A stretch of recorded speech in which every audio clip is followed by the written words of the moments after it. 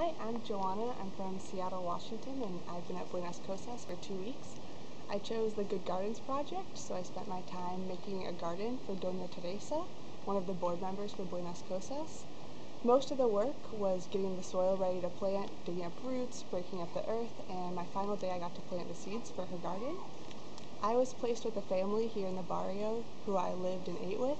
It was a really great environment to practice my Spanish, although the language exchange wasn't exactly what I had expected because the family didn't speak English and didn't understand grammatical concepts in Spanish, so it wasn't possible to learn new concepts or get all my questions answered.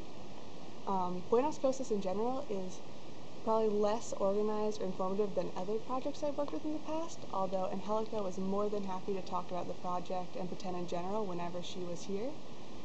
Overall, I think I got to know an area in Guatemala I otherwise wouldn't have gotten access to, and I think that there are people here who really do want to do good things. Thank you. Adios.